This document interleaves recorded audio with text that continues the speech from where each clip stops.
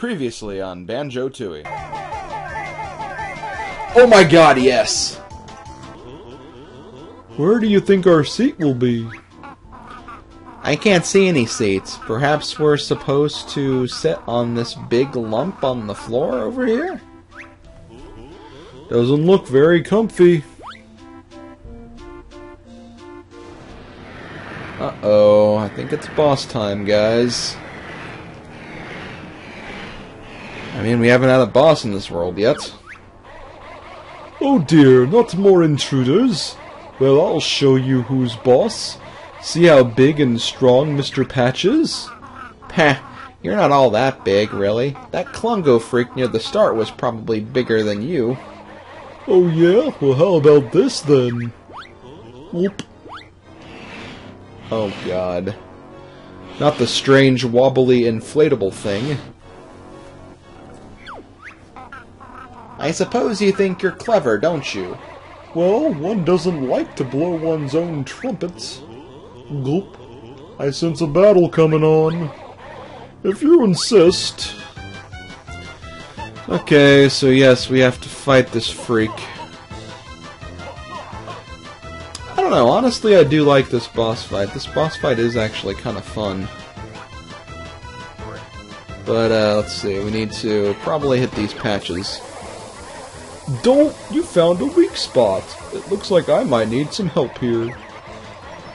You'll have to beat me from the air now. So yes, this is basically the game's way of telling, don't cheap off this boss from the ground, get in the air and use your new move.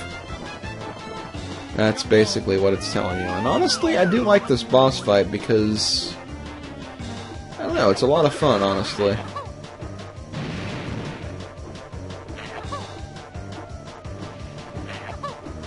The one thing that's kind of annoying, though, is the aiming. I feel like the aiming is a little off. Oh, God. Mr. Patch, leave me alone. I need to actually see what I'm doing here.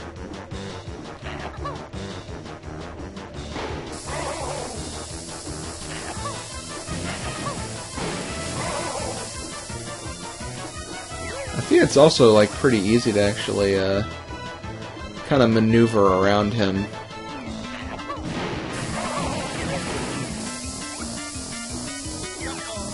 I'm actually almost done already. A lot of the patches are going to be on the front. Oh wow, I wasn't even aiming for that. Oh my, I'm doing really, really good. In fact, I'm actually going to take a break right here and restock on my ammo.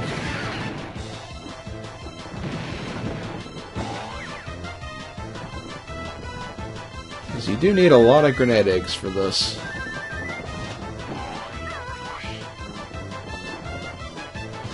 Okay, let's see here. Let's aim for these two spaces.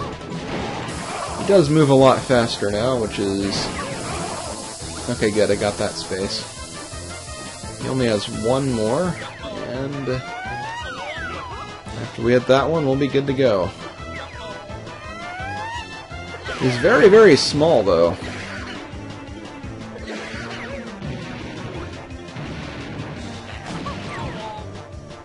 Where is it? Oh, there it is.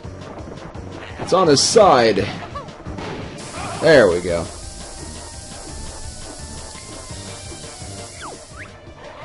Uh-oh. Looks like trouble.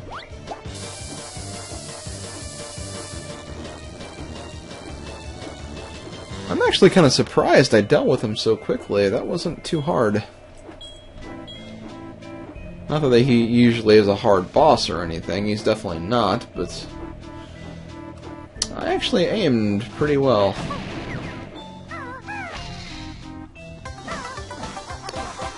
And with that, we're going to be actually finished with Witchy World for the time being.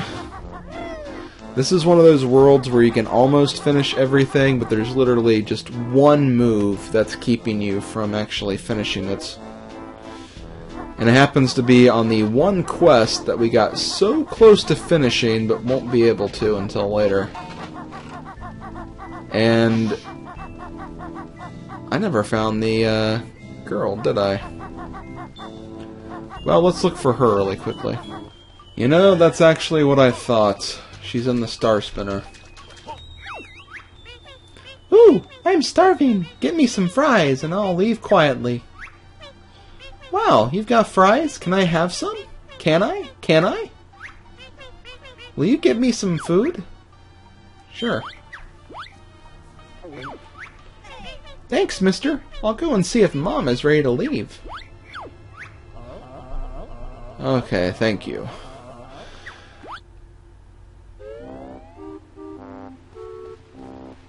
Yep.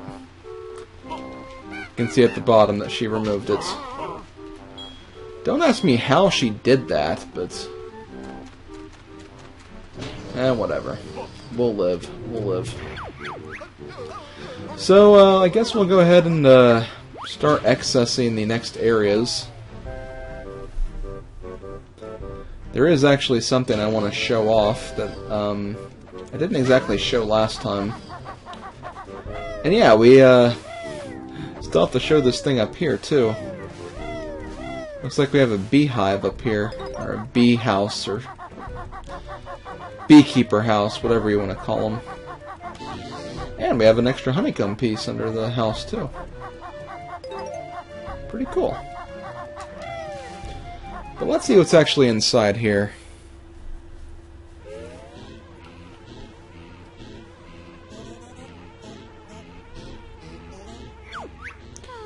Hi there, Big Bear. I'm Honeybee, mistress of the honey. Ah, why couldn't you be mistress of the jiggies instead? Because that would have made your quest too easy. However, I can grant you extra energy units in return for empty honeycombs. I suppose that's better than nothing. Don't be so rude, Kazooie. Oh, sorry, Wasp Lady. I'm Honeybee, a bee, not a wasp. Right you are, Hornet Girl. You have enough honeycombs for 3 more units of energy. Do you want to trade? Yes. I actually meant to come here and do this after World 2, but I just forgot about it. So, she has 5 units of honey energy to give you in total. And, as you can see... Yep. We still have to get 2 more. Gonna need 6 more honeycomb pieces before we can get the next upgrade, so... That'll be the next 2 worlds before we're done. That's okay, though. It's okay. I think we can wait. So in order to move on, we will actually need to use the split up move.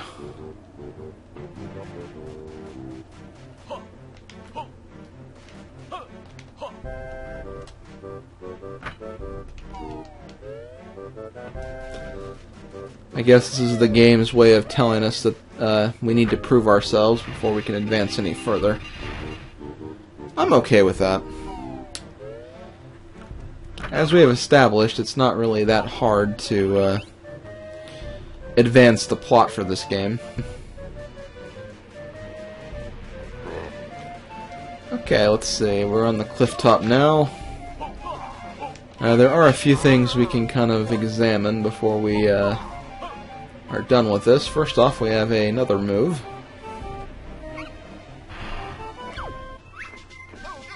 Freezing cold, but that's the price for launching eggs of solid ice. And yes, now we have the ice eggs. The ice eggs are a lot like the fire eggs, they just work in a much different way. Instead of burning enemies to the core, they actually freeze enemies to the bone.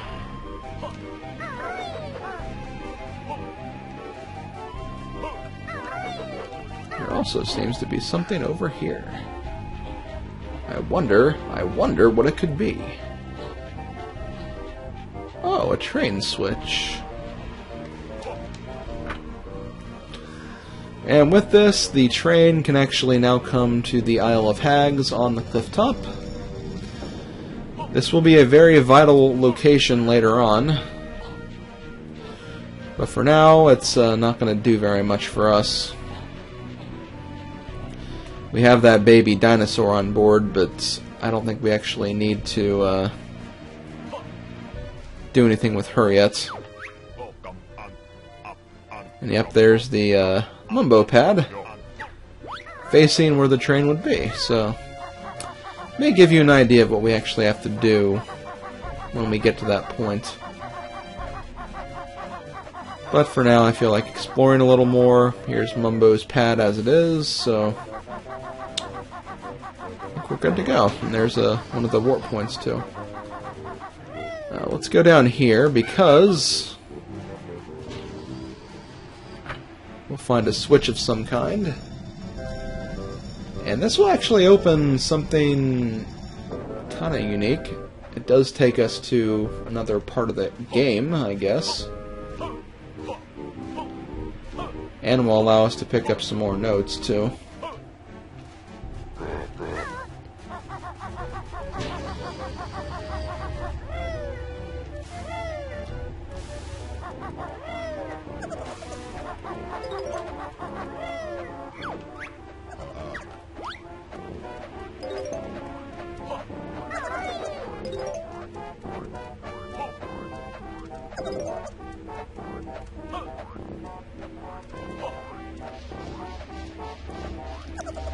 And up here we have the Globo. Now this Globo is for Mumbo, who we can again find in this room, but I'm not going to give it to him yet. He'll be getting this Globo much later. For now we need to go to Yi Lagoon.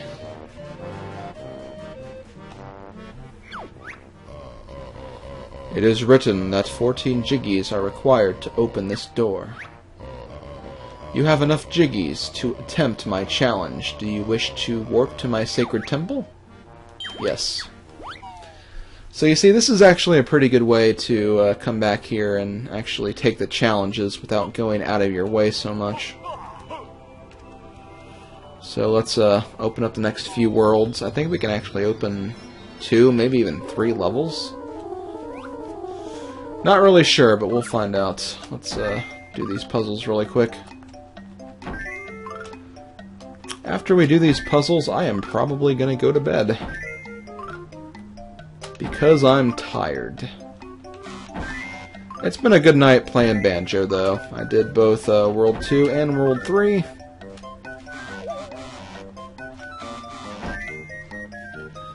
And actually kind of looking forward to World 4. World 4 is one of those worlds that people don't really like very much, but I really don't mind it. I've grown kind of accustomed to it, I guess.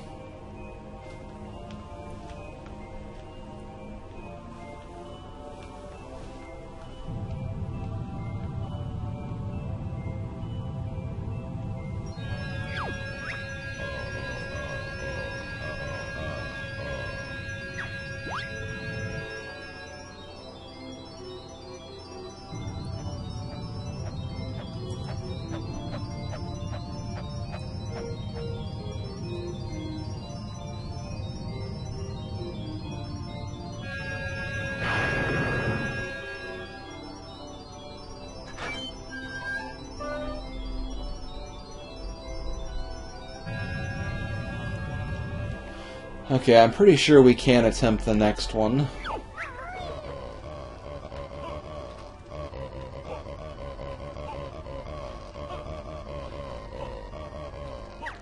For this one you need 20. Yep, figured as much. I think for the next one you actually need 28 exactly, so kind of looked at on that front.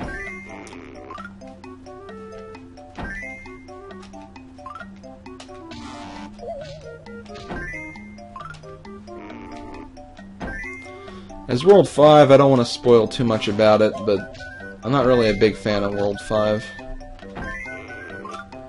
Believe it or not, I think I actually prefer World 4 to World 5, and I think that's going to be a very, very, very big statement to make. Because Because like I said before, people just do not like World 4 in any way, shape, or form.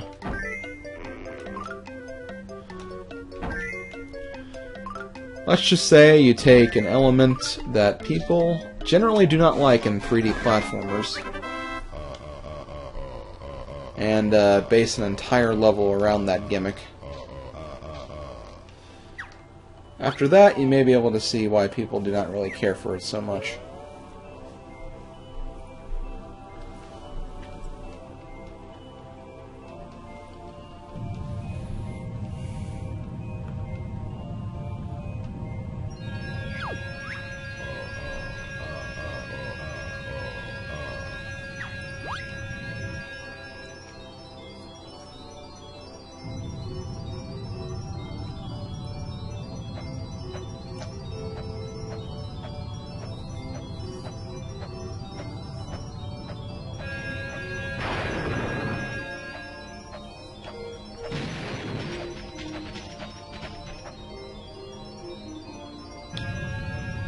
Well, you know what? Since I kind of like doing 2 levels in this session, I think I'm going to do that for the rest of the game. So do 2 levels per session.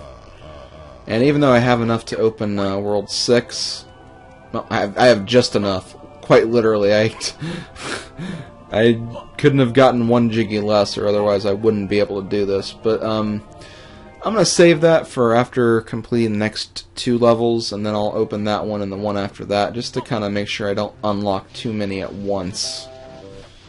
I think that would probably be a good rule of thumb. I think I'm also going to do that with all the backtracking I have to do. I'm not going to go back to a level specifically to get Jiggies I missed, unless I have all of the other moves I would need to actually get all the Jiggies in that area, so I'm not going to go back to Glitter Gulch Mine yet, even though I technically have the means to get 1 more Jiggy from there. So I'm going to go ahead and end it there. Hope you guys enjoyed Banjo Tooie, session number 2, and I'll see you guys next time for session 3. Later, folks.